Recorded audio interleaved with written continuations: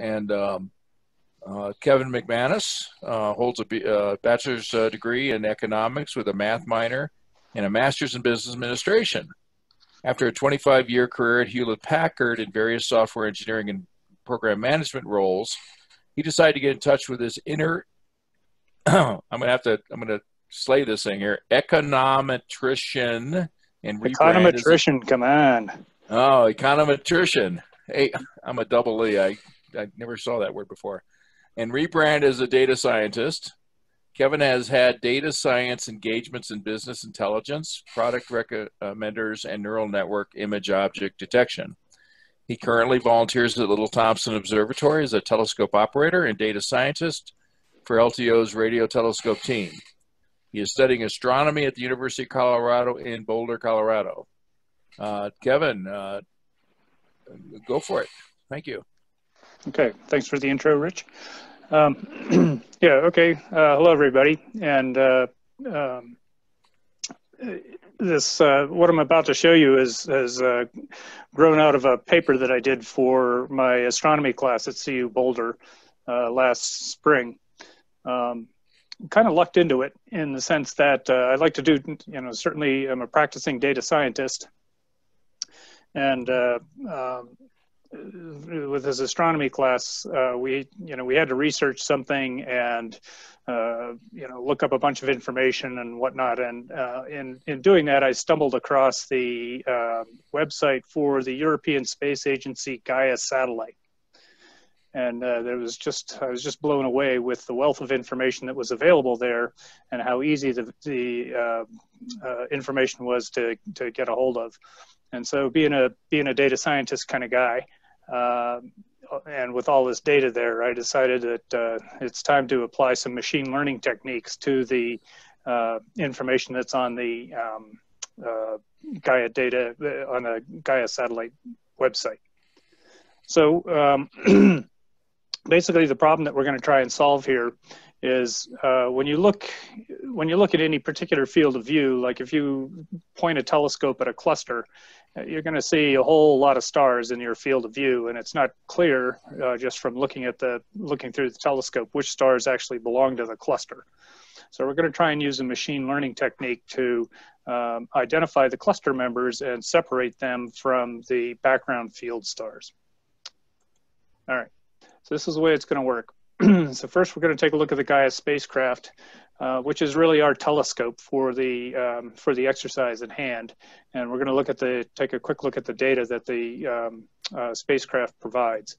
Then we'll, based on some papers that also come out of the Gaia consortium, based on some published papers, we're going to get membership lists for cluster members for 9 nearby clusters, and we'll take a look at how those clusters, how far they are away from the observer and how far the individual members are from their cluster centers, and we'll produce HR diagrams for each one and take a look at that.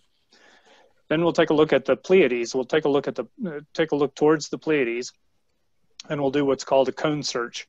This is essentially pointing the telescope at the Pleiades and seeing what we see. And we'll take a walk through the data that we get back from that search. From there, we'll actually take a look at the mixture models. I'll give you a quick overview of what a mixture model actually is, and then show you the feature matrix that went into that mixture model. In data science applications, we got these cool things called hyperparameters, and the problem with hyperparameters is you have to pick them, and so we'll go through how that actually worked, and then take a look at what we got back, exactly which members were identified as being, which stars were actually identified as being members of the Pleiades cluster. And then then we'll take a look at the model performance, how well does the model do, and avenues for future research. Okay, good so far? I'll take that as a yes. Okay, let's take a look at the Gaia spacecraft. Gaia spacecraft was launched, I'm going to say 2012 or 2013, so about 7 or 8 years ago. And its main mission in life was to gather parallax measurements on objects. And it's been phenomenally successful at doing so. The graph in the lower right side of the slide, you can see it's got 1.7 billion stars for which it's gathered the position and brightness information on. So the Gaia database is really, it's a database that has 1.7 billion records in it, one record for each star that Gaia has observed. This orbital diagram here, you can see that it's in an L2 Lagrangian point. Please don't ask me to explain it because I couldn't. But the punchline of this is that the Gaia satellite doesn't actually orbit the Earth. It orbits with the Earth radially around the sun. And then that forms the baseline measurement that Gaia uses in its parallax measurements. And let's see, what else is cool about it? As far as instrumentation on it, there's 3 general classes of instruments on the spacecraft. There's a set of instruments that do astrometrics, and astrometrics is concerned with measuring the position and motions of the objects under observation. And that's in contrast with the BPRP. These are photometric spectrometers, I think is the right word. Anyway, they're photometric instruments, and basically what they do is measure flux density in the blue region and in the red region of visible light. And then the last instrument, which actually we won't concern ourselves too much with in this exercise, is the radial velocity spectrometer. Again, going back to this picture in the lower right corner, the couple of key things to drive home is that for stars that we have red measurements on, we have about 1.4 billion. We have just a little bit fewer on the blue color. And so this is important when we actually look at the cluster members and try and calculate their colors, which we're going to need for identifying what's part of the Pleiades and what isn't. The orange bubble here, we have parallax and proper motions on 1.3 billion stars. So that's enough to keep us busy, keep us occupied. This stuff is all wonderfully documented, and I encourage you to take a look at the Wikipedia page. Wikipedia, repository of all human knowledge now. Take a look at the Wikipedia page to get a good overview of the Gaia spacecraft. And then if you're interested in the actual nuts and bolts of what Gaia has to offer, you can look at the European Space Agency's archive website. And there's a huge wealth of information there. Okay. All right, so let's take a look at our telescope eyepiece. If we go to the archive website, which is what I have circled up here, and then you hit the search tab, that brings up another page, and there's a tab on that page called Advanced ADQL. ADQL stands for Astronomical Data Query Language, which is a kissing cousin of Structured Query Language, SQL. So if you're familiar with SQL, SQL is very popular in basic database circles, a lot of applications and a lot of different subject domains. So if you're familiar with SQL, you'll be a snap to learn ADQL. They're very similar languages. In fact, I don't think I can tell the difference, at least not for what I've done so far.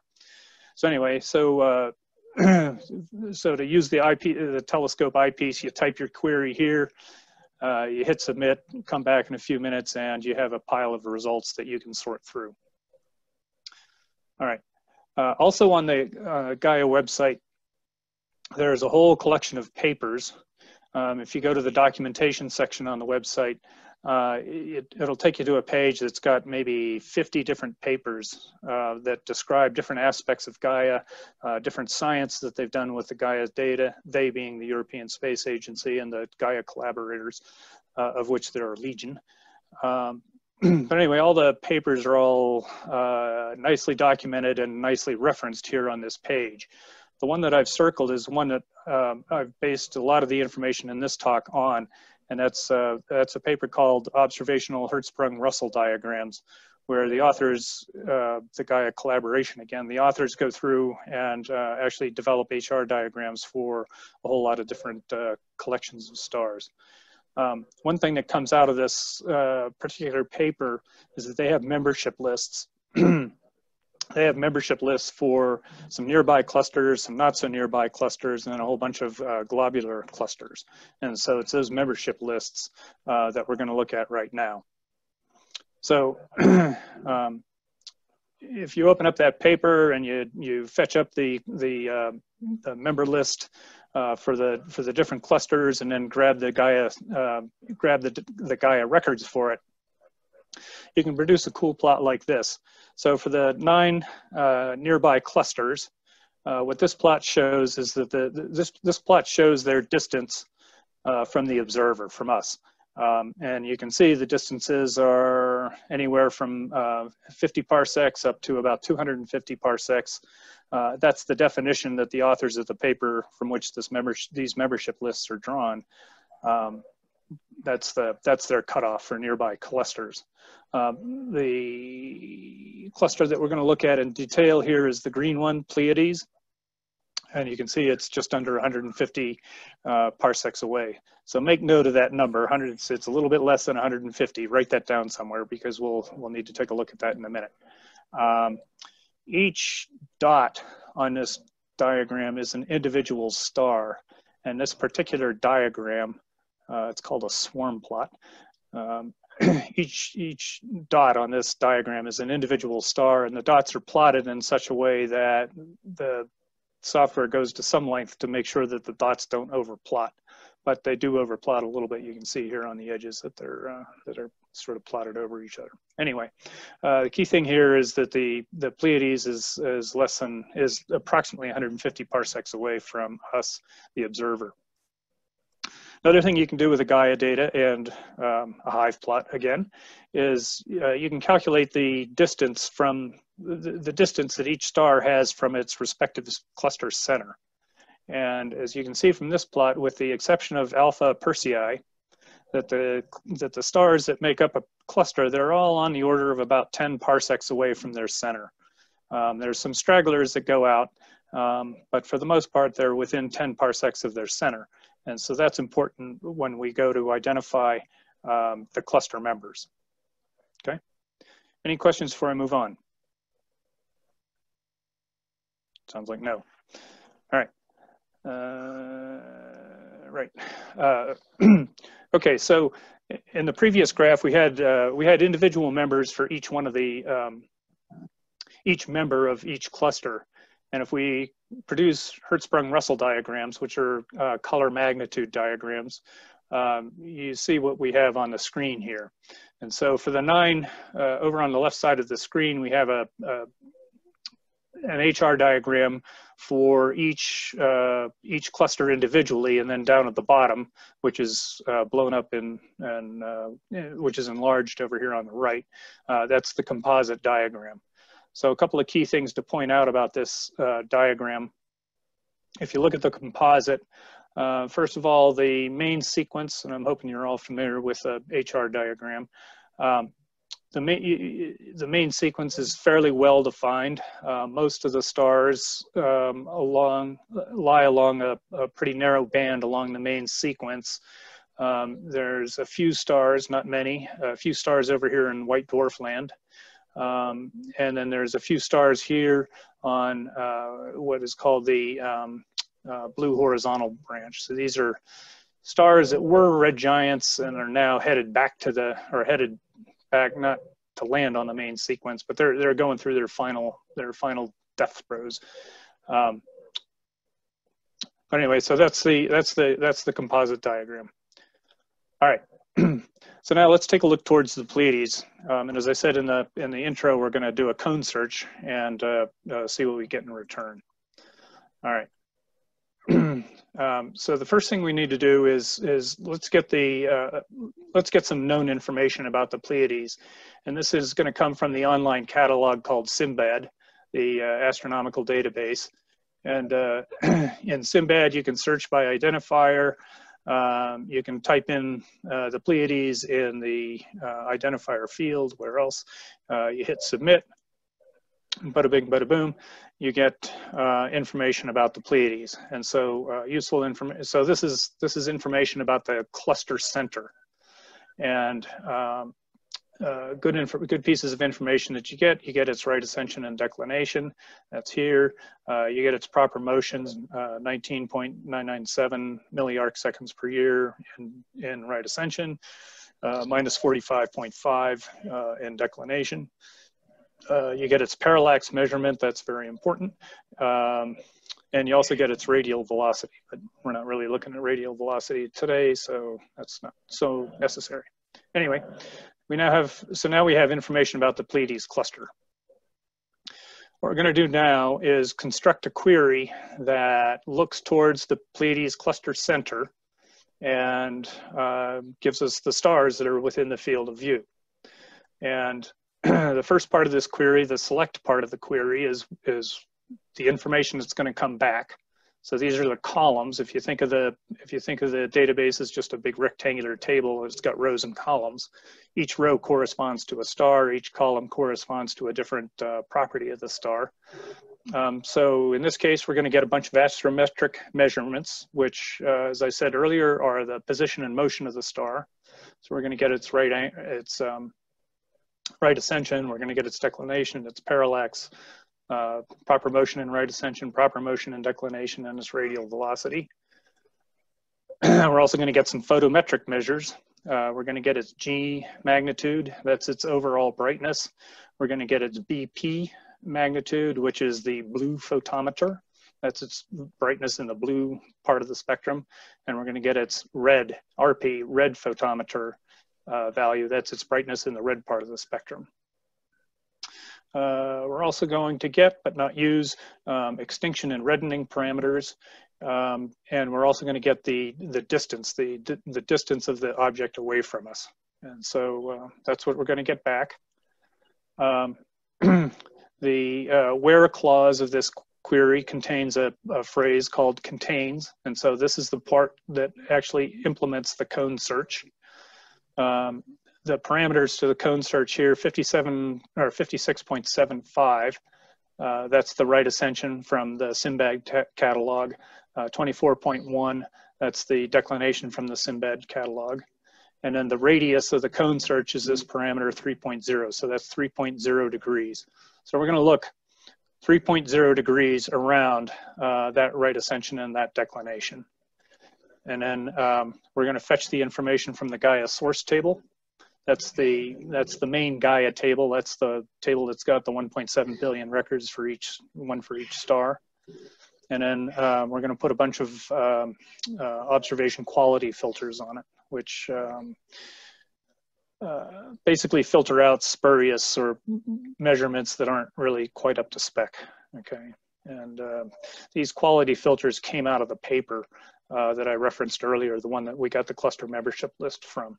So let's not worry about that. So basically, we take that whole query and we paste it into our telescope eyepiece, and we hit submit query. And when we come back, we have a data file with 24,867 stars. $64 question is, which of those stars are actually belong to the Pleiades? Okay. All right. So let's take a look at what we got. Let's take a look at what we got back from that cone search. If we plot the individual stars in right ascension and declination, we get this nice green dot. And a few interesting things about the green dot. First of all, it's got some blank spaces.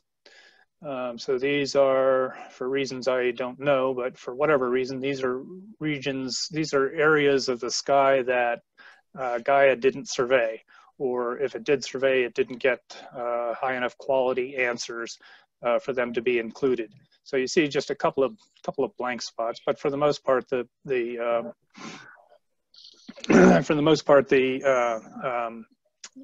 field is filled. and there's, you know, just short of 25,000 stars in this graph. Another thing to notice about this graph is that it's mostly green.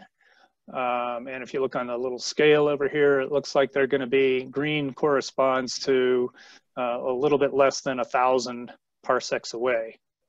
And if you look really close, you can see some blue dots scattered in there. And the blue dots are going to correspond to distance measurements that are less than 100 parsecs away. So speaking of distance, let's take a look at a histogram of the distance of these individual star members. And you can see that, you know, the distance makes a nice bell curve, not exactly symmetric, but the median distance, I'd say, is about 750 parsecs away. And that would agree with the plot to the left. And if you look closely, you'll see a dotted red line and a blue spike. So we have a whole bunch of stars almost over top of this red dotted line. And as it turns out, not coincidentally, that if you take the parallax data from the SIMBAD entry that we looked at on the previous slide and convert that into parsecs, you come out with 135.8 parsecs, which if I plot on this graph, which I plotted on this graph is the dotted red line, that's almost exactly over top of the spike in the histogram. So it would be a good guess that that this spike corresponds to the members of the Pleiades. Okay. Now we can also look at our search results. We can use the same distance color coding as in the previous plots. We can also plot their motion in right ascension and their motion in declination. We can plot them on a grid of their motion. And so on the left, the graph, the panel on the left, it's just all sources. It's just all 25,000 stars. And there's a couple of outliers that mess up the graph. These guys here at 600 milliarc seconds, minus 600 milliarc seconds per second, and this guy over here at 400 and 500 or so milliarc seconds. So that kind of screws up the view. And those stars would probably warrant their own investigation, but not a topic for now. So if we zoom in, if we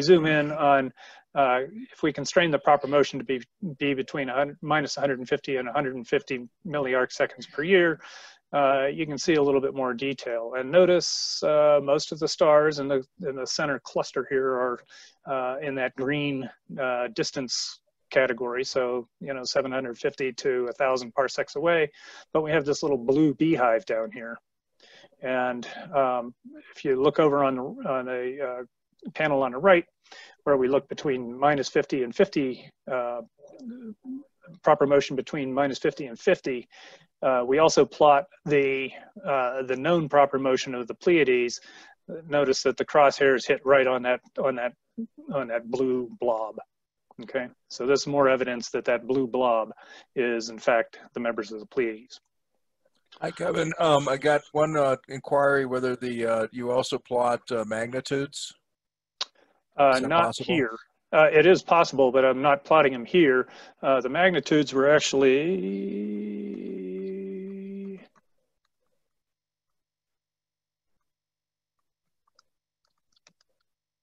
here.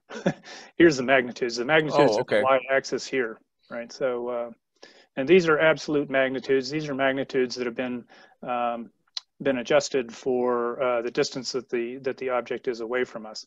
And bonus, if you attend my Python talk here in a few minutes, you will actually plot these yourself. So stay tuned. Great. Okay. Okay. All right.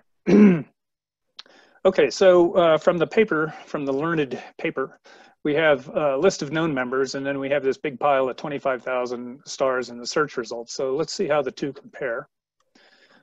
Essentially, we have three cases to consider. They're the stars that were turned by the cone search and not in the known member list. So those would be, you would generally think of those as just being background stars. There's stars that are returned by the cone search and in the known member list. So hallelujah, these are the stars that our cone search actually found. These are the Pleiades members that we actually found. And then there's stars in the known member list that weren't returned by the cone search. And so the question is, why did our cone search not find these? All right, so if we take a look at the graph, the gray background is the first case. These are the stars that aren't in the known member list. The blue dots are the ones that we in fact found, that our cone search found, so that's good. And the red dots are the ones that we didn't find. So the red dots, we're not too concerned at all about the red dots that are outside the search radius, because we didn't find them. Primarily, we didn't find them because our search radius wasn't big enough. And if I made the search radius big enough to include all those guys, I'd have a ton more than 25,000 stars to deal with. So just to keep this problem sort of manageable, I kept the cone search down to about 3 degrees. Concerning, though, is the red dots that are within the field of view, within the gray circle. And so those are members of the Pleiades that, for whatever reason, we didn't find when we searched. And my suspicion is, although I haven't actually verified this quantitatively, my suspicion is that those are stars that didn't meet the filter criteria, the observation quality criteria that we imposed on the cone search. I don't know that for a fact, but that's my suspicion. So if I relax those, I'd probably get fewer red dots and more blue dots. But anyway, that's a theory at the moment, speculation. Okay, so now here's a comparison to the HR diagram. And on the left side is the plot of the HR diagram. This same plot, only different colors maybe. Same plot from the previous slide of the HR diagram. This is the known member list. These are the guys that the authors of the Gaia paper say are the Pleiades members. And the graph on the right is the cone search results plotted in the HR diagram. And so let me see if I can do this. Annotate. Let's do, where's Spotlight? Spotlight. Oops. That's not going to work right. Hold on a minute. There we go. Yeah, so notice a couple of things when you compare these two. First of all, down here in the white dwarf area, there's many more members. This whole feature here is just flat out not represented on the Pleiades side. You got a lot more stuff. You got a lot more bluer, hotter stars than you do in the Pleiades. And then you have a whole lot of stuff here going on in the red giant area. So clearly from this diagram, we're dealing with two different populations, right? So you got the Pleiades stars over here, and this is a very nice, well-defined, well-behaved HR diagram, and the stars that came back from our cone search are sort of all over the place. All right. How do I stop this? Uh-oh. There we go. All right. So now let's take a look at mixture models. What exactly is a mixture model? So we're going to take a quick tour into machine learning here. And first of all, machine learning comes in two flavors. There's supervised machine learning and unsupervised. What we're doing here is unsupervised. Supervised learning is the case where you have a population, and there's some variable, there's something that describes that population that you know ahead of time, and you're trying to fit a model that allows you to explain that known variable. Unsupervised learning, on the other hand, is, or by contrast, unsupervised learning is you have a population and you're trying to identify trends and patterns within that population without knowing a priori what those trends and patterns are. So unsupervised learning sometimes is called data mining. And essentially what we have here is we have a population, we got these search results, 25,000 stars, and we're going to try and find patterns within them. All right. So in order to explain mixture models, I'm going to explain what they're not first. So just imagine you had a bunch of data points and you plotted them on a Cartesian coordinates, and you can eyeball this, and you can just see that you can see that they fall into two groups, right? It's just pretty obvious. And so you can run this k-means clustering algorithm, and it'll basically sort them into two groups. What it does iteratively is it starts off with some idea what the group means would be, and then figures out which ones are the closest to that mean, which data points are the closest to that mean, and then it assigns the data points to the cluster. Then it recomputes the means within the cluster, runs through the algorithm again, keeps cycling around, keeps iterating around until the values of the means doesn't change, or doesn't, changes by less than some tolerance amount. The algorithm has the advantage of being very simple and very fast to implement. So if you have a huge data set, it runs pretty fast. It has disadvantage. Oops. It has disadvantages in that the clusters that it finds, you'll notice from this diagram, the clusters are disjoint. There's no overlap. There's no provision for saying that this particular element might be in this cluster or it might be in this cluster. We're just really not sure. There's no ambiguity there. The other disadvantage of this is that these clusters are round. They're perfectly circular, and in 3D space, the clusters would be spherical. The problem with that is that that doesn't allow for any interaction or any correlation between the variables that you apply, the variables that you use to develop your clusters on. And the fact that the assumption that the variables are independent is almost never met in practice. So you need something that's a little bit more flexible. Enter Gaussian mixture models. And this diagram, shows a one-dimensional data set. And you can see that there's probabilities associated with the membership of each dot in each cluster. And so if you look over here, this green dot, there's a decent chance that the green dot is actually part of the green cluster. There's also a decent chance that the green dot is part of the orange cluster. And likewise over here, this particular blue dot, it's who's to say whether it's part of the green cluster or it's part of the whether it's part of the blue cluster. So the advantage of a mixture model is that you can you can be a lot more nuanced in terms of which group your data belongs in. This graph doesn't show it, but so if we were to model something in more than one dimension, like 2, the shape of the clusters can be elliptical, and so so you can have a much more robust characterization of your data set if you relax the assumption that the resulting clusters are spherical. And again, if you really want the lowdown on this, you can take a look at the Wikipedia article, which is pretty good, and it'll explain what these Gaussian clusters look like. All right, so we need to develop a feature matrix to feed into the cluster. And how am I doing for time? You got lots of time. Keep going. Okay. So we need a feature matrix to feed into the mixture model. And what I've shown on the board here is just the first 10 or 15 rows of the data that we have. So the columns that are right ascension, declination, distance, PMRA, PMDEC, that's proper motion, right ascension, declination. That's the data that we get from the Gaia database. Okay, and so that's kind of the raw data. We refine that a little bit by taking the right ascension, declination, and distance and converting it into 3D Cartesian coordinates. And so astroPI, again, if you show up in my later talk, you'll see how to do this. astroPI allows you to convert right ascension, declination, distance directly into X, Y, and Z coordinates. So that's the position of the object in 3D space.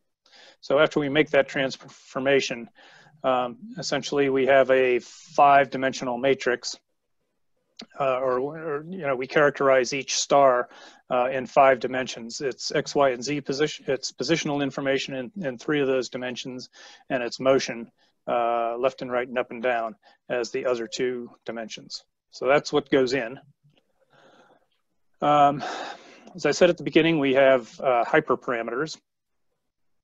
Hyperparameters are things that determine the structure or the architecture of the model that you're using. And so in the case of a Gaussian mixture model, or this particular kind of Gaussian mixture model, one of the hyperparameters you have to specify is the number of components. So of that 25,000 stars, how many groups do we want to find within it? So we have to specify a priori, which is kind of a pain. You have to specify up front how many clusters we want to find. Do we want to find, 2 clusters? Do we want to find 10 clusters? Do we want to find 30? It's essentially the number of subpopulations that we're trying to identify. And you got to specify it. General rule of thumb is that the fewer the better, right? You don't want to, in the extreme case, you don't want to have as many clusters as you have stars, right? Because every star would belong to one cluster and you wouldn't be able to see any trends. You don't want one cluster either, because that wouldn't tell you anything. So truth and beauty is somewhere in between. Just generally speaking, the fewer clusters that you're dealing with, the better. All right. Second hyperparameter that you got to pick for this kind of model is what's called the covariance type. And what the covariance hyperparameter specifies is the shape of, or it specifies constraints on the shape of the clusters that come out. And so basically you have 4 choices here: spherical, tied, diagonal, and full. And since we're just bashing k-means cluster for doing spherical, we don't especially want to use spherical. Tied and diagonal and full are just different shapes of the ellipses. For example, if you're working in 2 dimensions, tied, diagonal, and full specify the shape of the ellipses that the clusters would cover. Okay, so anyway, so we have these hyperparameters, and so what's an analyst to do? A good analyst will search over the hyperparameter space to identify the optimal model. Okay, and that's what we do next. And in this case, we are lucky enough to have what's called the Bayesian information criteria. Test on this tomorrow, by the way, so take good notes. The BIC, as it affectionately known, has the formula that's up there, again, out of Wikipedia, where else? And the key thing of the BIC is less is more. Essentially what the BIC is measuring is the BIC has this term, this K times the ln of n. So n is the number of observation, in our case, the number of stars. K is a measure of the complexity of the model. And in our case, that's a function of the covariance type. So we have a covariance type, and we have the number of clusters. And so this really acts as a penalty measure. And as your model score goes up, it's penalized by the increase in complexity, right? So you can make a model fit perfectly, but if the model is so complex that it doesn't generalize, well, it's not a very good model. And this penalty term in the BIC is what allows you to distinguish that. So anyway, so we have, if we search over our hyperparameter space, we get this graph. And as it turns out, the optimum model, i.e. the model with the best BIC, has 8 components and a covariance type of full. Armed with that information, we recreate the model with the optimal parameters, these ones, and then we compute each component's membership probability for each star, and then assign the stars to the components to which they have the highest probability of belonging. Right, so we searched over the parameter space, we found the best model, we applied that model to the stars, and then we did the cluster assignment. Okay, all right, so what do we get? So these are the stars in the, remember that these are the stars in the cone search. And on the left is our distance histogram, and on the right is our proper motion diagram.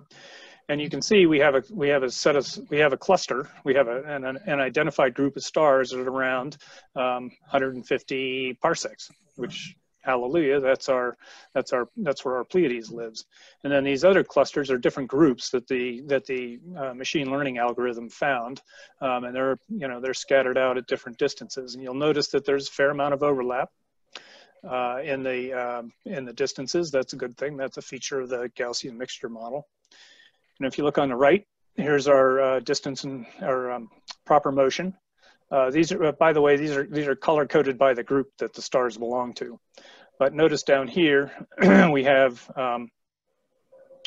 these sort of light blue colored stars, and that corresponds to the well, okay, which gave it away. Which group is the Pleiades? You have this, you have this group here, which looks like it was the group that corresponded to the Pleiades from our previous plot. Okay, so to answer the question, which group really belongs to the Pleiades, what we can do is we can go back to Simbad. We can go back to Simbad and we get our, dredge up our Simbad entry for the Pleiades, and the information in that catalog entry has enough information to produce the feature matrix for the cluster center. So we take that feature matrix, we slam it through our optimized mixture model, and then we can figure out which component to assign the cluster center. To which component should we assign the cluster center? And if we do that, we get the following results.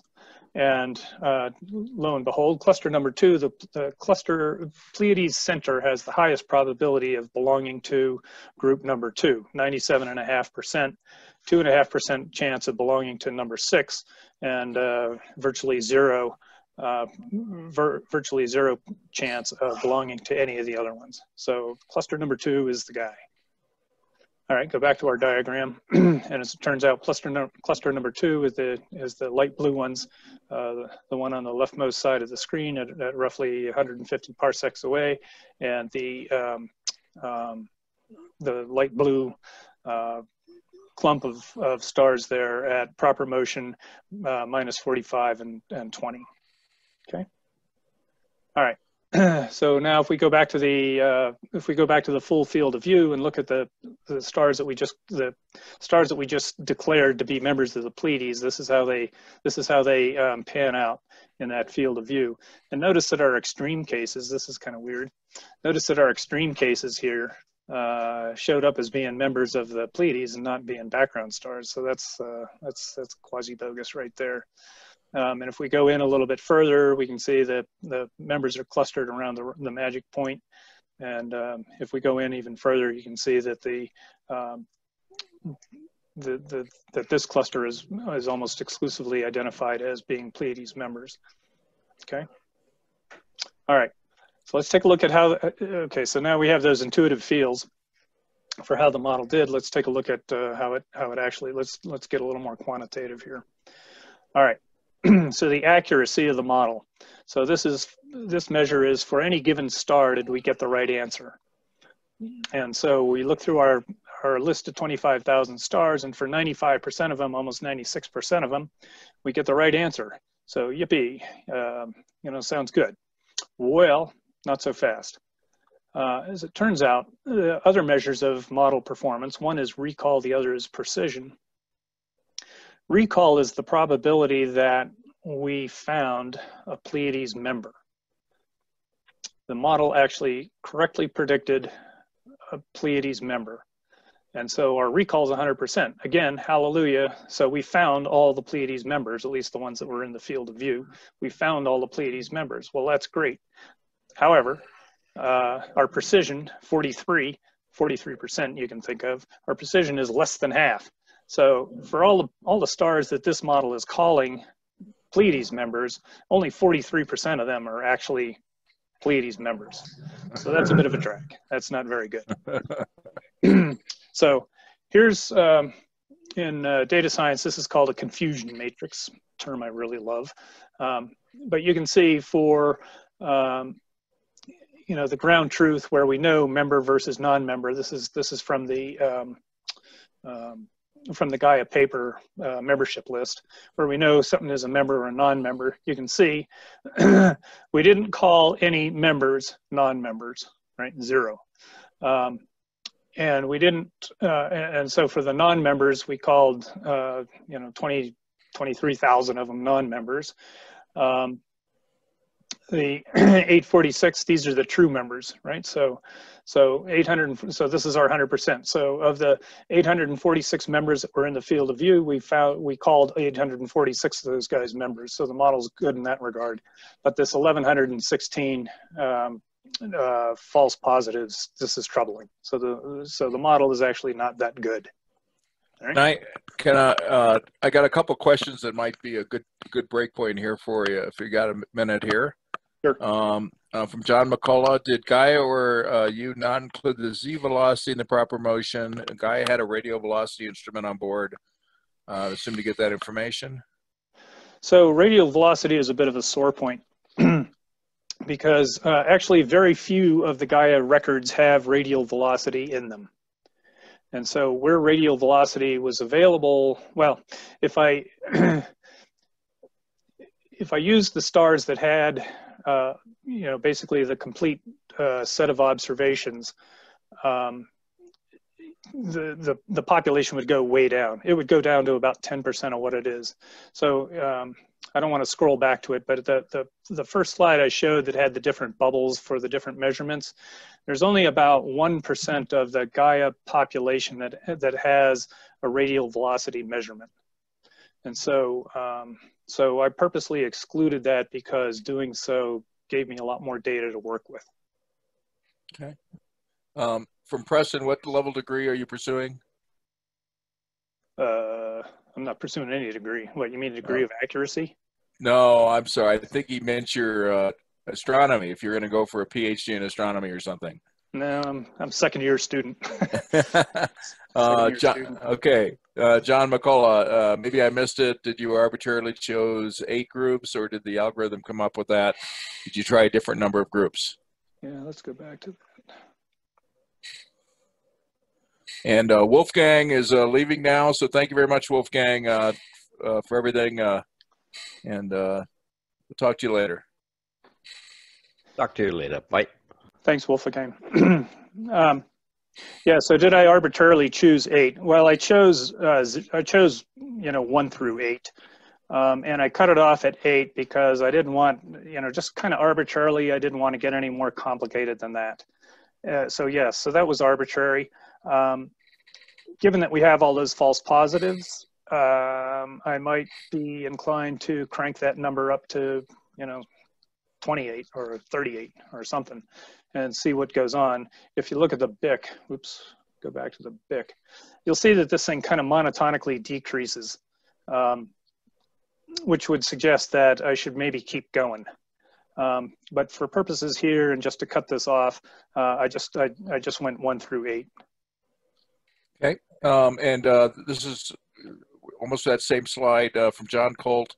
Q for Kevin, well, did you try using PCA or PLS instead of k-means to identify correlated groups in the cone search results, which could then be inspected to help with model feature selection? No. No. I was actually looking for an application to use mixture models.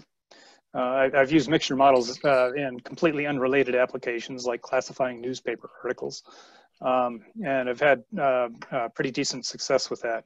I am somewhat familiar, but not very, with principal component analysis. I'm not sure what the other choice there was. PLS, yeah. PLS, no, I'm not really familiar with that. So no, I didn't use it. Kind of interesting here is, or kind of an interesting little ironic tidbit, is that in order to run the mixture model, in order to fit the mixture model, you have to start off with initial estimates of what the cluster centers are. And the way the algorithm works is it actually runs k-means. So the first pass cluster centers are all done by k-means, and then the actual mixture model takes over from there. So this, in fact, did use k-means. under the hood, but it doesn't surface the results. And he says PLS is a sort of supervised PCA. Oh, okay. All right. Okay. Well, all right. If it's supervised, as trying not to use supervised learning here, because basically where I want to go with this is I want to be able to point the telescope anywhere in the sky and get a pile of results, and then find clusters within those results, and then of course find the McManus cluster, and you know, take my ticket to fame and fortune. So, so this is the start of hopefully a more general purpose capability where you could just look at any arbitrary field of view and see if there's a cluster in there, and see if that cluster corresponds to anything that's already known.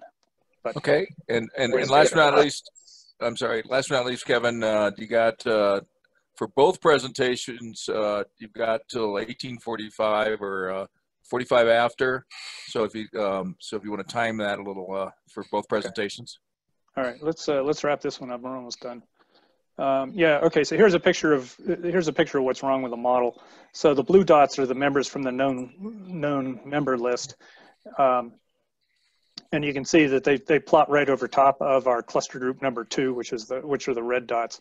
But you'll see in addition that the red dots are scattered all over the place in proper motion, right ascension, and declination. So that's the problem. That's the problem that's got to be fixed with this model. All right. So conclusions. Good news is we identified all the cluster members. The model may or may not be useful as a first pass screen. But its main drawback is it's got way too many false positives, right? It's gonna conclude way too many patients are sick, and you're gonna spend all your time chasing down people who aren't really sick. So that's got to get fixed. How do we fix it? This model is crying out for additional features. I'm not exactly sure what those additional features are going to be. My astronomy teacher suggested maybe using apparent magnitude or star color. I'm not so sure I agree with that. I need to internalize whether that's a good idea or not, but certainly wouldn't hurt to try it. Another thing occurred to me too, thinking about this, another way that this might improve is that for each star, I get a vector of 8 probabilities, and it's the probability that that the star belongs to the ith cluster. And so what I did, the way I did the cluster assignments is I just picked of the 8, I picked the one that had the highest probability. And so what I think I can do instead is just set a threshold. And so like only the stars that have a probability greater than 60% of belonging to member 2 actually belong to member 2. So I think if I made the assignment that way, I have a decent chance of getting rid of some spurious assignments. So anyway, that's a lot of future experimentation. And of course, there's always the different model architecture. We can try different models, PCA, PCLS, different hyperparameters, et cetera, et cetera. A lot of the data is easy to get, and a lot of stuff you can do. All right, questions? I got from John McCullough, what about age of the stars for another feature, or would that restrict the number of stars to the lack of age data? Yeah, the age is, the Gaia data goes through these things called data releases. So first there was data release 1, then there's what we're working with now is data release 2. And coming soon, before the COVID panic hit, is data release 3. So data release 3 promises to have much richer data on radial velocity. So some of the things that we can't do now with, because we don't have radial velocity measurements, hopefully that constraint will ease.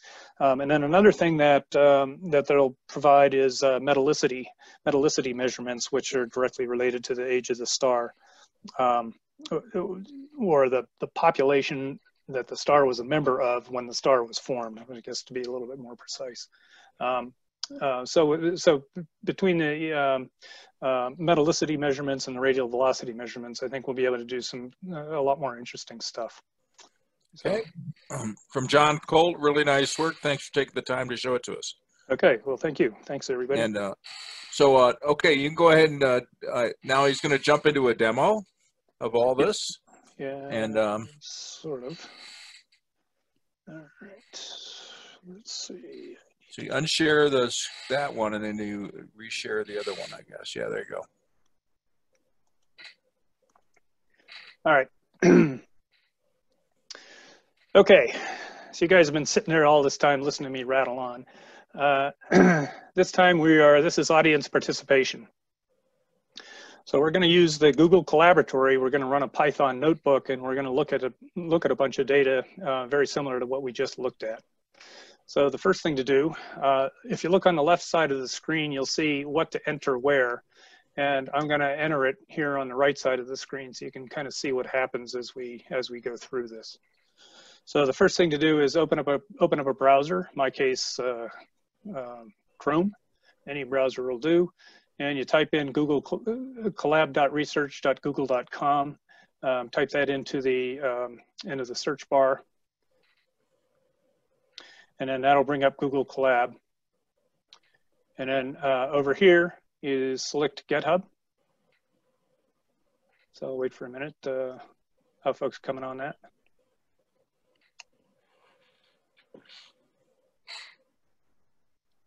Good so far. All right, so we hit the GitHub button.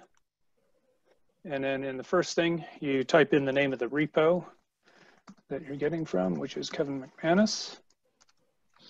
And you hit the search thing. Now, since I hit this about 1,000 times a day, it comes up with the right repo for me.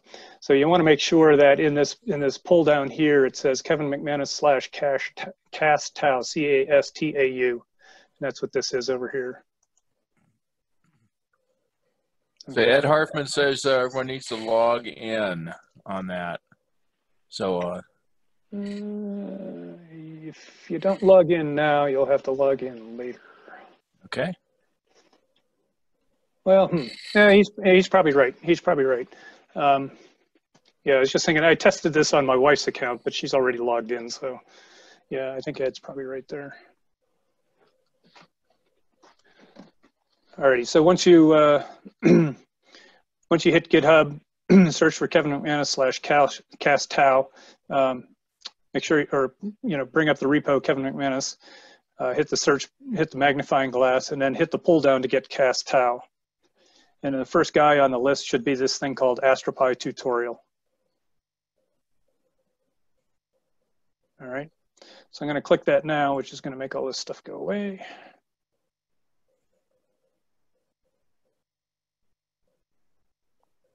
Takes a minute to load. Now I'm going to switch to full screen, which is going to obscure the obstructions.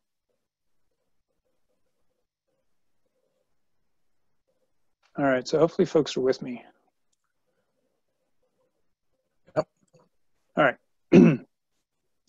Okay, so late last night, I rearranged the order of this plot once I realized that I was the last speaker standing between the participants and the bar. So I decided to put all the fun stuff up first.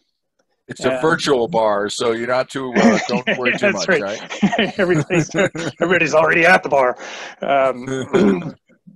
So I put all the fun stuff up first, so this is a demonstration of astroPI.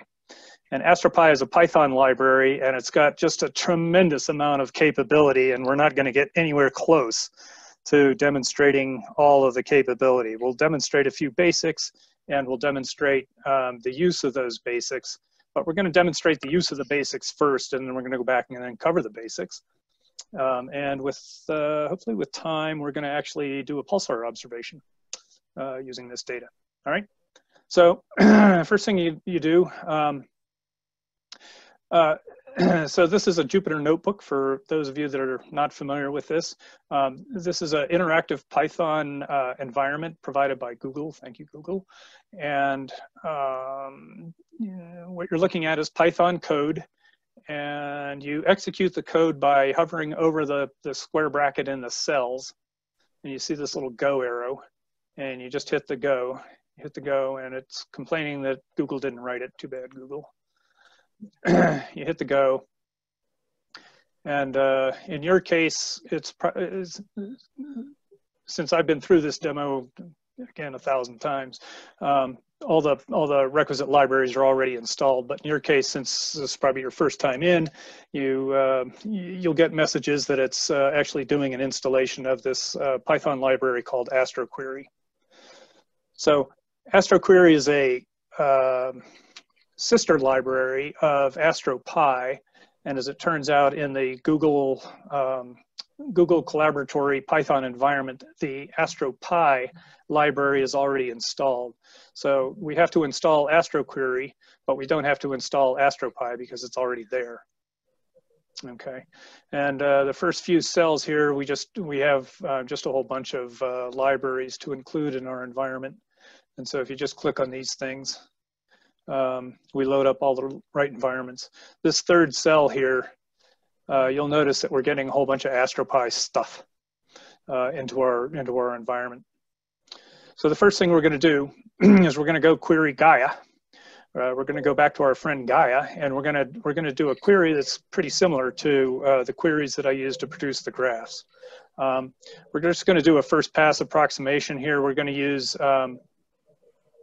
we're just going to query around PMRA of 1997, PMDEC of -45.5, right ascension, declination. We're just going to hard code those into the query. But what you can see here is you can actually see that this is the 80QL code that goes into the query, and this Gaia launch job is what actually goes off and does the query. So this takes, at least when I did it this morning, this takes about 10 seconds to run. And it takes even less than 10 seconds to run now. How about that? And when we're done, we get back. These are the Gaia records associated with this particular query. And so we got kind of similar to what we did before. We got the photometric values, the G mean mag, the BP mean mag, and the RP mean mag. And we also got the right ascension and declination. We also got parallax. From which we're going to calculate distance.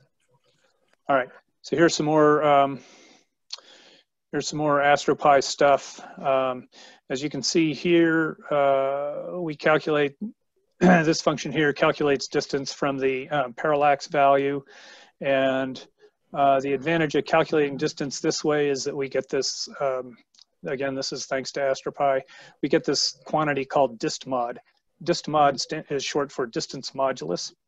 And that's the number of magnitudes that you need to adjust, given the distance of an object away from you, to adjust it so that what it would look like at a distance, standard distance of 10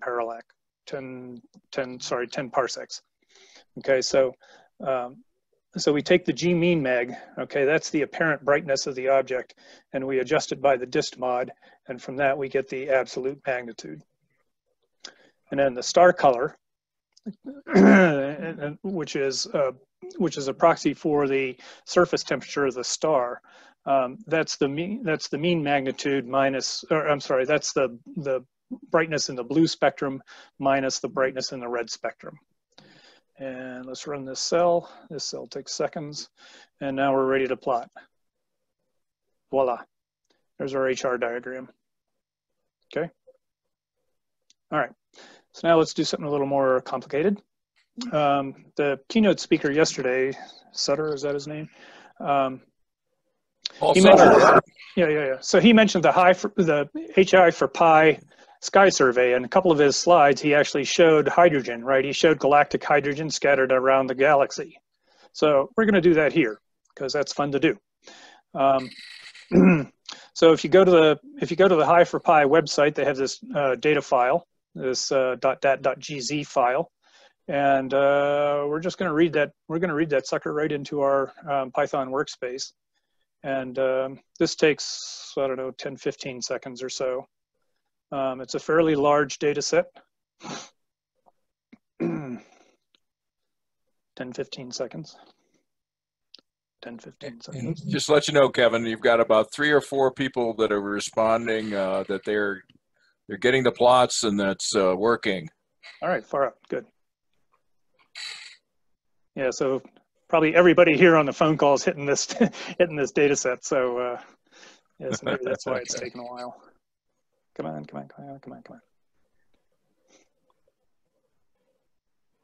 Well, spoiler alert. this is going to deliver on the order of 13 million records into our data frame, and that's a pretty big dose of data. Pretty big dose of data, no matter how you measure it. So this takes a while. I don't know what's going on so slow here. Yeah, I think it's 70 people grabbing that data at the same time. That might be. Yeah, might not have been the smartest thing to do. Maybe we should have given everybody tickets.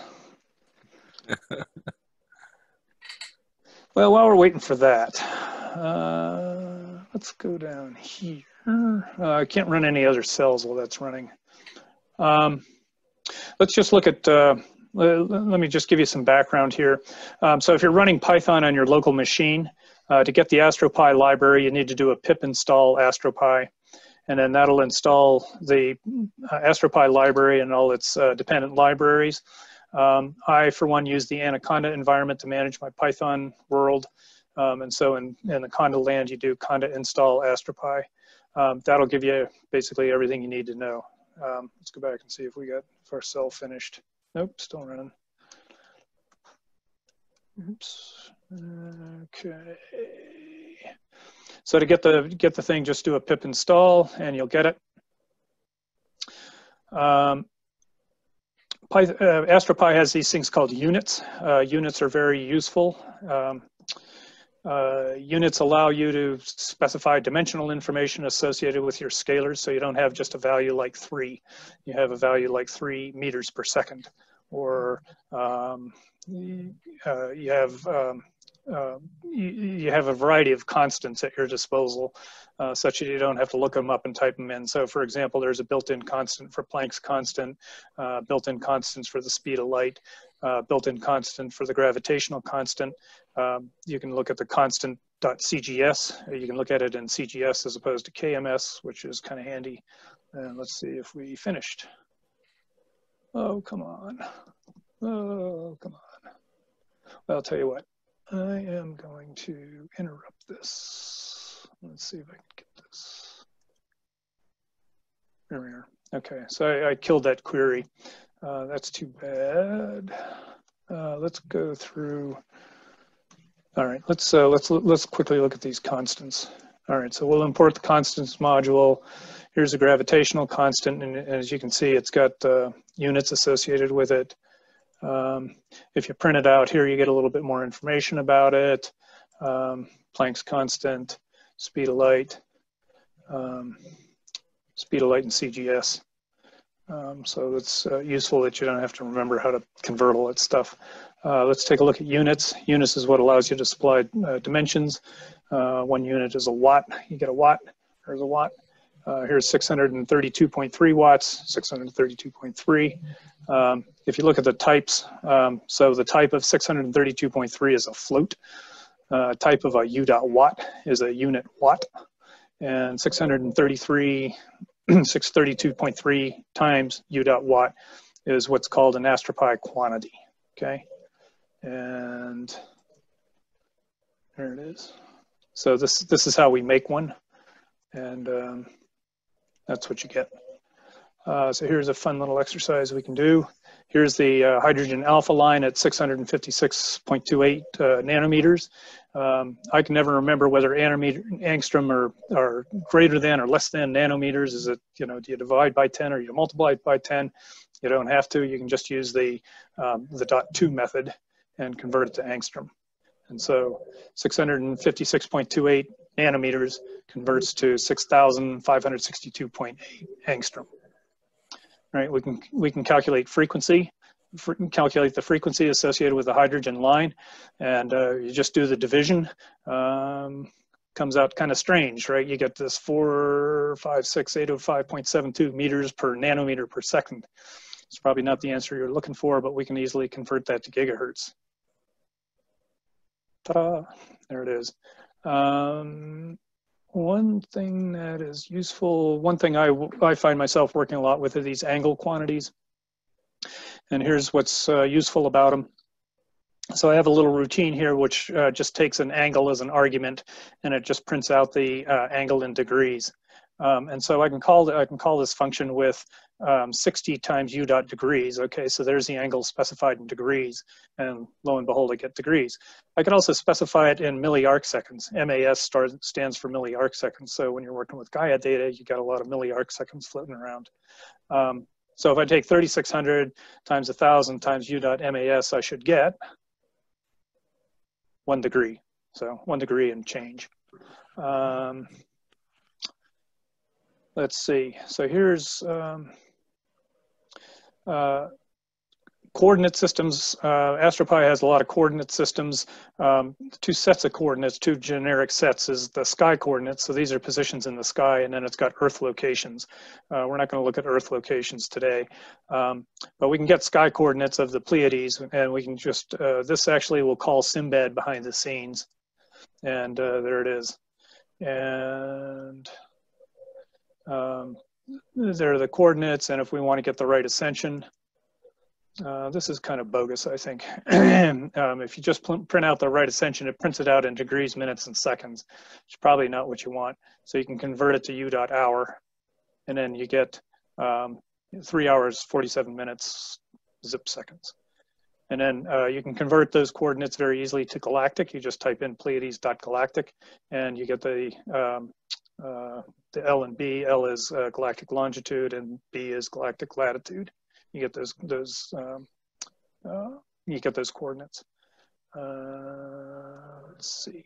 All right, I'm gonna skip the hydrogen plot, which is unfortunate. You guys should get the notebook and run that query and let that query complete, and then go through the cells that are underneath it, and you'll get some nice pretty pictures. These cells, go through all these cells, and you'll get some nice pretty pictures.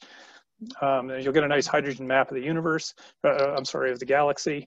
And then if you run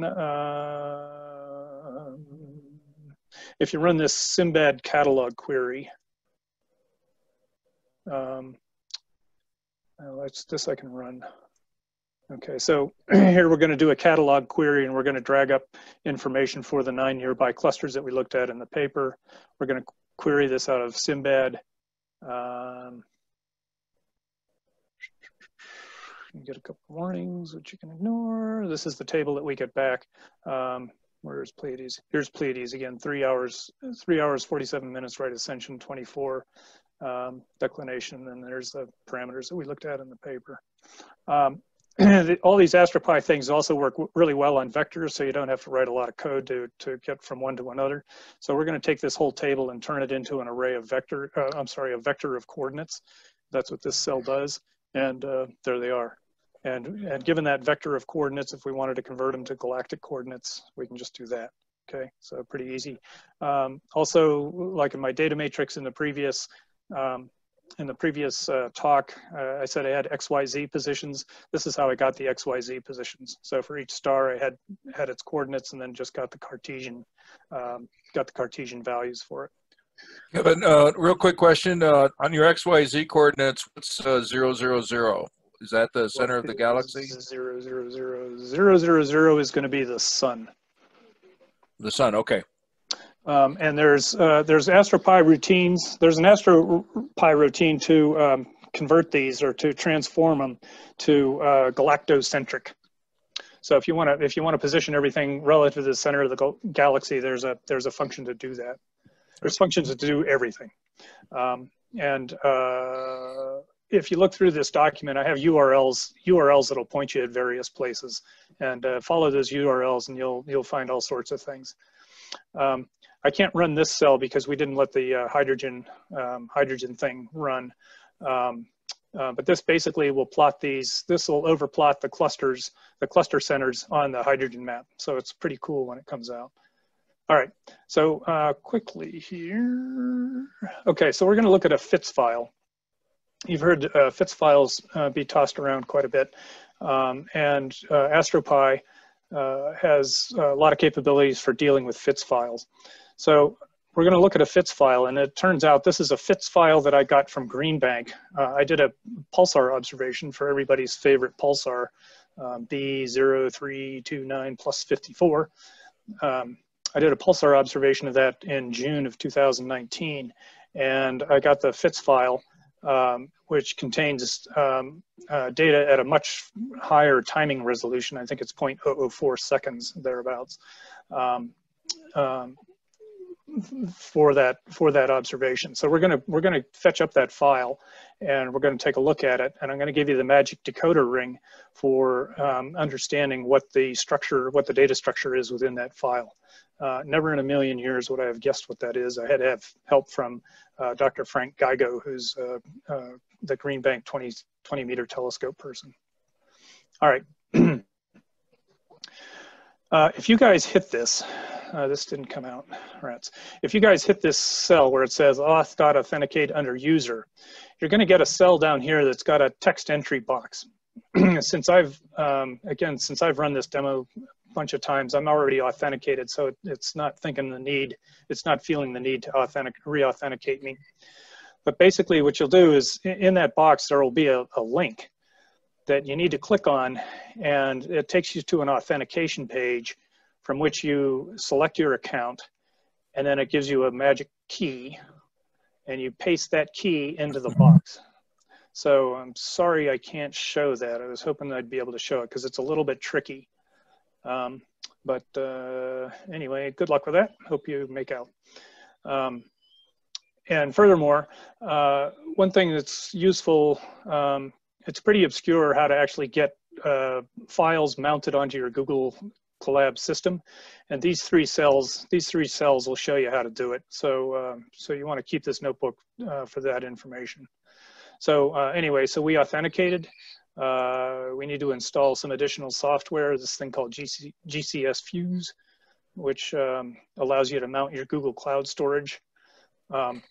Before this demo, I took the FITS file that I got from Green Bank, and I uploaded it to Google Cloud Storage, and I made it publicly available, so you guys should be able to hit it. And if you can't, let me know, and I'll see what I can do. So now we got to mount that device. So anyway, okay, so now we have the, anyway, we got this thing mounted. All right.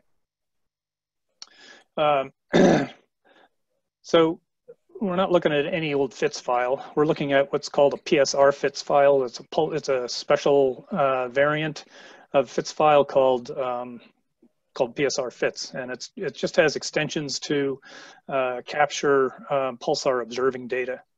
And the general case of a PSR FITS file is on this link here. You can take a look at that, and even that won't help you decode what we're about to deal with. So the first thing we do is open up the file, and notice we do astroPI from astroPI.io import FITS, and we open the file, and it prints out these HDUL records are basically top-level metadata that describes what's in the FITS file. So in this case, we have two HDU records, 0 and 1. One's the primary, one describes what's called the subint table. The subint table is where all the data for this file lives. And so this produces a lot of, these two portions of the FITS files are basically, contain a lot of metadata that describes the file. So if we look at the first one, if we look at the header on the first one, you can see we get a bazillion things, and there's a lot of information here about the actual observation, like what direction we were looking at, what observation frequency we used. Here's the RA and declination that we used, et cetera, et cetera. So there's all kinds of metadata in there. We look at the second header record, the one that contains the subint table. Okay, the subint table is this complicated data structure that's got a lot of rows and columns in it, and you can see what's described here, or what all the rows and columns are. A couple of interesting things here is this value t-bin. It's the time sample per bin, so you can see we're dealing with approximately 4.2 millisecond timer resolution here. And there's a bunch of other parameters which we'll look at in a little bit more detail. All right, so the main thing we got to get is this thing called the subint data table. and Dr. Frank Geigo from Green Bank. He's the 20-meter telescope guy. He and I had a mail conversation, and he gave me the decoder ring, which I'm about to give to you. And so the whole description is here, which you can read. All right, so the first thing, let's take a look at the sampling frequency and the intersampling time. So the sampling frequency is approximately 238.4 samples per second. The intersample time is 0.0042, call it, seconds between samples. And let's take a look at some of the relevant fields in the header. How do I know these are relevant? Because I stared at this file for a long time and figured out these are the things that I need to look at. Things that you need to know are the number of receivers polarization channels, the observation, the number of receiver channels. So we're 1024.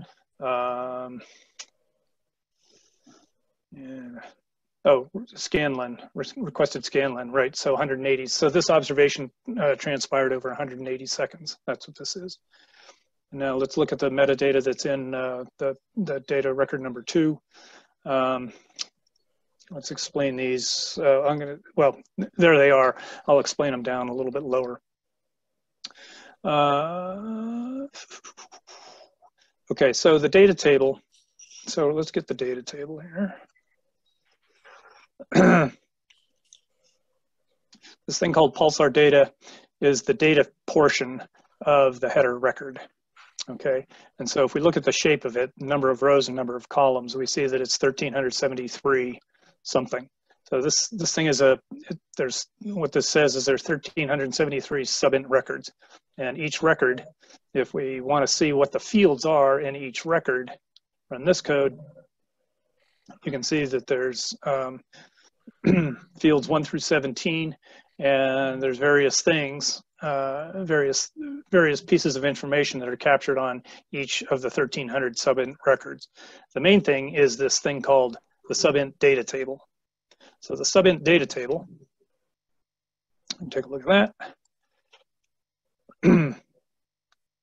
So the subint data table, let's look at the first part of that, the shape of that subint data table. So it's 32 by 4 by 1024 by 2. 1024, you'll remember, is the number of receiver channels that we have. 4, not sure what 4 is. We'll take a look at that in a moment. And we're not sure what 32 and 2 is. So stay tuned. We'll take a look at that. The D type, the data type of that is an unsigned 8-bit integer. That's what uint 8 means. All right, so now let's take a look at each of the dimensions in turn. Okay, dimension 0, the leftmost dimension, this guy. It specifies the number of samples on each subint record. So the subint table is blocked, and each block, which corresponds to a record in the subint table, each block contains a number of samples, and in this case, it's 32 samples. So basically what we have is we have 32 samples, 32 data samples per record, and those data samples are separated by 0.004 seconds. All right, dimension number 1, which is 4. That's the number of polarization channels. Oops, I guess I'm getting a little European here. It's the number of polarization channels, and the way that's defined is that those channels correspond to the Stokes IQ, U, and V parameters. We'll see what we do with those momentarily. Dimension number 2 is N-chan, 1024, and remember that's the number of receiver channels that we have. There's also a couple of parallel arrays in here that are worth noting. There's this thing called DAT freq, and DAT freq gives you the center frequency of each channel. And then there's another thing called DAT weights, WTS weights, and that gives you an indication of whether that channel is subject to RFI or not. So if the value in the DAT weights field is 1, it's good. It doesn't have RFI. If the value is 0, you should ignore it, which we will do. And then here's the part where the decoder ring is really important. The rightmost channel, dimension 3, whose value is 2. Turns out the way this thing comes to you is it's 16-bit integers, but they give it to you in 2 bytes, right? And so it's the least and most significant bytes, respectively, of the 16-bit integer value. So if you're gonna put it together, you gotta add 256 times one of the bytes plus the value of the other byte, and then there's your IQ or V, IQ, U, or V value. So that's written up. That's back up to Geiger's thing here. Right here it is. Here's the there's the magic decoder ring right there. Okay. All right. So let's put this guy together. How are we doing time? Better hurry up. Yeah, you got about 10 minutes. All right. All right. So anyway, so we're gonna take all those observations, and we're going to stack them into one big long array. And so now the shape of our array, now we have 4,300 or 43,000, almost 44,000 individual observations. And remember, these guys are separated by 0.004 seconds. And we still retain the 4 polarization measures, the 1024 channels, and the two bytes. So next we combine the 2 bytes together. And so we lost the 1 dimension, and now we're going to transpose it. I kind of like time as the low order dimension, so I shove that over to the right. And yeah, I don't know how familiar you are with Stokes parameters, but for purposes at hand, the Stokes parameter we're interested in is I, which is intensity, and so we're just out of this big data array. We're just going to extract the row that corresponds to intensity, and so that's what which happens to be row 0. And so so here we go. So now we have a matrix that's 1024 by the number of samples. So that's the number of radio channels by the number of samples for just intensity. Now. I wanted to get the mask values, so I just got the first record, and I'm going to make 2 arrays here. One has got all the data in it. I'm going to take the mean across the channels, and so the Stokes I, this variable Stokes I, is just the mean across all the channels. Stokes I masked, I should actually be Stokes I unmasked. Stokes I's masked is the observation across the channels that don't have RFI data. All right, so I just ran that cell. So this is running again, make sure I ran it. Okay, so that runs in seconds. And now we're going to compare the masked and the unmasked data. So you can see with the full spectrum, we get full spectrum versus masked, we get very different patterns. With the full spectrum, we get values that are up around 120. What are these? Sorry, I forget what these are. Jansky's? Possibly. That would be a good guess, because Jansky's appears somewhere else in the metadata. So maybe these are Jansky's. So anyway, so we get values way high, up around 100, and then it drops off to almost 0. But if we just looked at the mask channels, we see that we have this pattern where it decreases over time. This is the 180 seconds of the observation, decreases over time, and the values are in the 50s, right? So between 56 and 57.25, right? That's if we mask them out. So the mean, so masking out the RFI makes a huge difference in the pattern that we get. So now let's just zoom in a little bit. So let's not worry about this initial decrease. I don't know what's going on there. So let's just zoom in on the period between 125 seconds and 150 seconds into the observation. And so if I do that, I get this.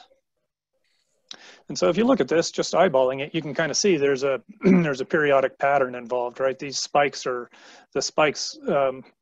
both above and below the line. The spikes are happening at what appears to be regular intervals. And so let's just grab the observations for that window. That's what this cell does. And so now I have this Stokes I under WINS variable. That's just that's the value of the observations between 125 and 150 seconds. So yesterday, Peter East and some other folks talked about folding. So it turns out folding is really easy to do, at least in Python code. And so basically what you need to do is you need to figure out, so given a folding parameter, you need to figure out how many rows of your data matrix can you make, and then you just reshape the data matrix to that shape. So, so I have this little routine here that'll fold. This is the fold-o-matic. And a little birdie whispered in my ear that the pulse period for this particular pulsar is about 0.73 seconds. So I'm going to fold between 0.65 and 0.75 seconds, and see if the folded values resonate. And so once I fold, I'm going to take the maximum value of the folded vector, and if the data values line up, the maximum will be much higher when the period is the right. It's basically finding the resonant frequency is what we're doing. And if we take the max value, then we can see whether or not the thing folds. So here, I'm going to fold between 0.65 seconds and 0.7 seconds times the sampling frequency, because we need to translate this into sample numbers. And here we go. Boom, just folded. So, and then let's plot the result. And here's the folded data. So notice if we fold it around 170, right, that's where we find the highest amplitude, I'd say, and everything else is kind of quite a bit smaller. So if we take that as the peak period,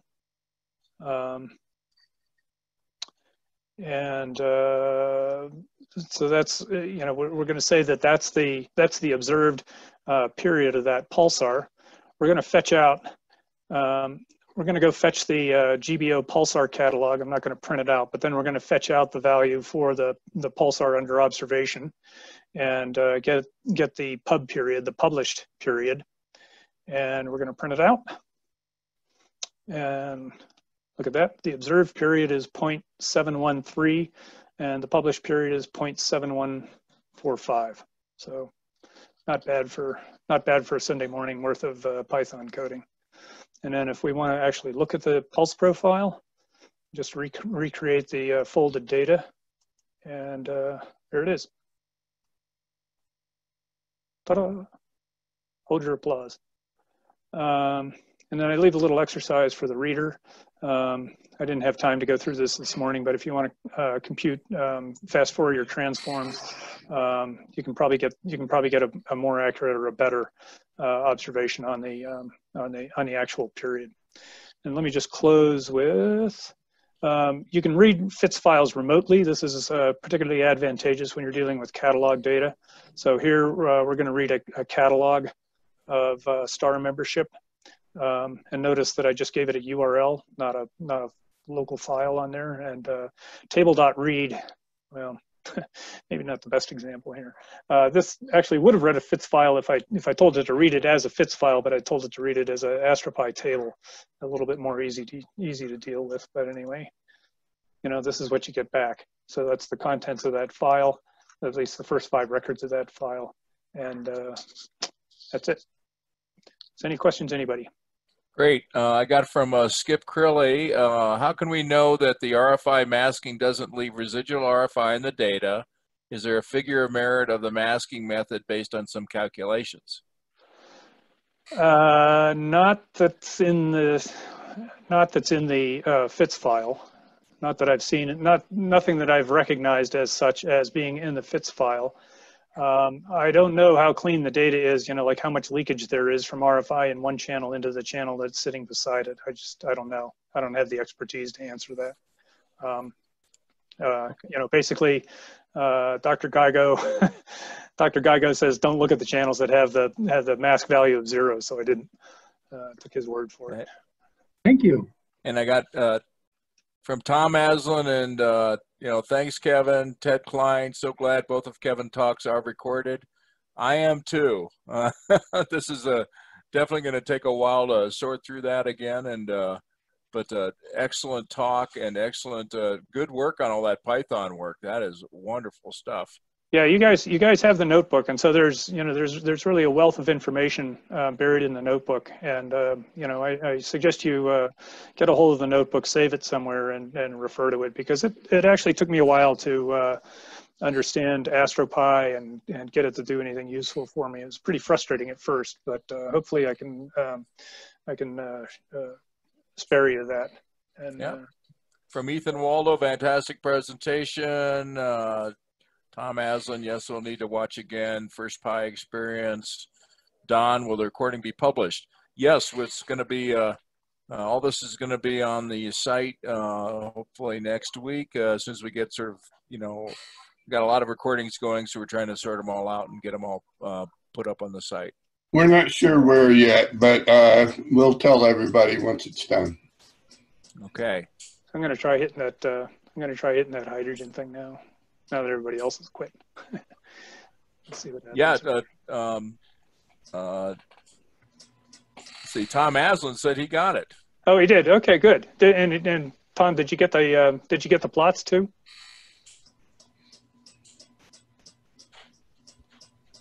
Go ahead and unmute Tom if you want.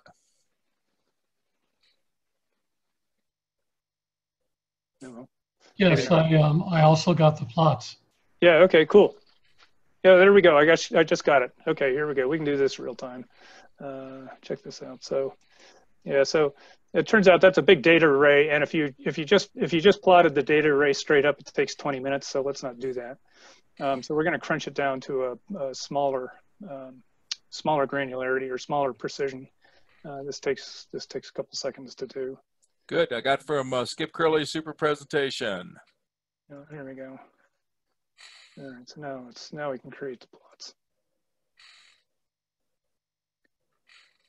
Plot takes a couple seconds. Oh, that's running. I'll queue up the next one.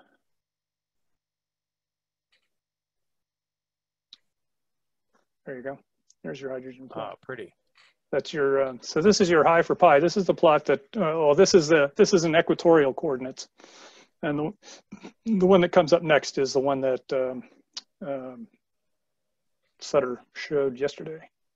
Here. So that's the plot that he showed yesterday. Yep, galactic coordinates, huh?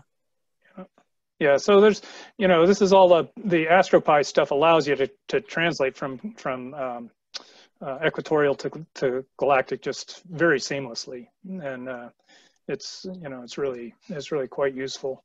We can do this plot too. Where'd it go? This one. I got from Gary Evans, wow, with an exclamation mark. There we go. Here's the hydrogen plot with the clusters overlaid. This is cool. Peter East, great presentation, Kevin. Yeah, hey Peter, same to you, and thanks with the comments on the folding yesterday, because I saw your comments on folding, and I had this data file that I got to do some folding, so I got up this morning and did all that folding stuff, and there it is. It worked out, so that's pretty cool. Great, you did well. Yeah. So here's the hydrogen plot with the clusters over top of it. Pretty cool. Oh, nice. All right, I'm done.